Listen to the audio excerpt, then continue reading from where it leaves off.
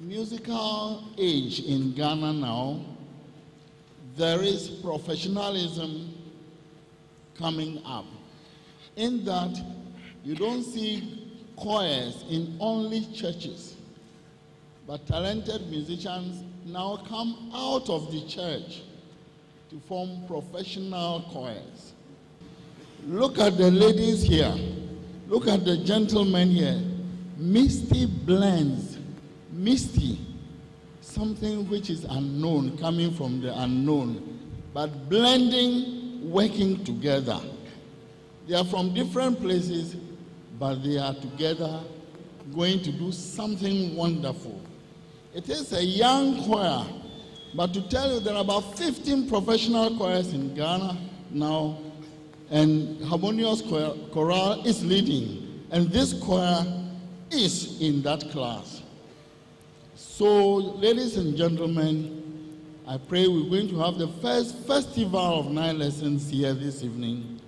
If the audience cooperates with us, then this production will go on TV for the whole world to see that Teishin here has certain potentials. Thank you very much. Organists, come and join us. Now, the organ that you were hearing, you could even hear drumming. There was nobody drumming. The organists were doing all those things, watching the conductor. And this organist is a composer himself too, from the University of Education. He's a music student, and he's composed very beautiful songs too. And the choir sings his songs.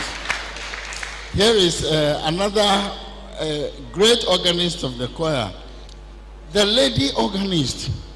Were you not impressed? It's not only men who play. The lady organist.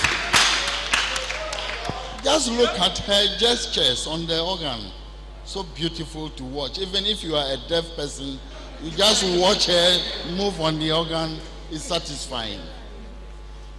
Then look at this young organist, a student also from University of Education, Winneba. At this age, he's doing this. So what do you expect? He's definitely going to be a great man. He's not on the street. MYSTI-BLENDS CHORALE. Everybody say it.